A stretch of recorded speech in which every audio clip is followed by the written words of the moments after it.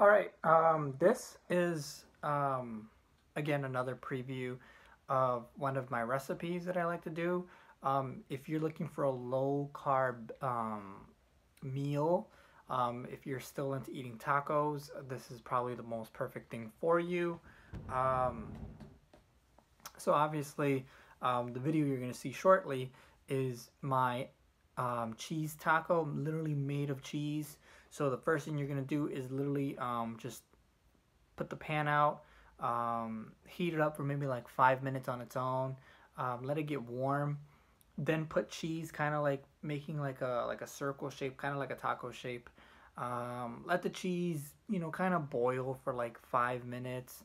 Obviously, don't let it burn, but like you can use your spatula to kind of like see under. If it's like kind of darker, it's gonna be like dark orange.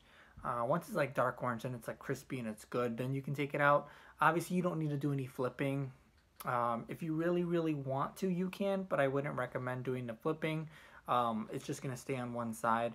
I think the flipping will kind of make it sticky to the pan. But yeah, just do that.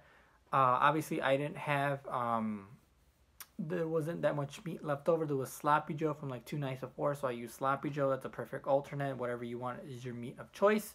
Obviously, I used lettuce and I did some avocado mixed with lemon. So enjoy the video.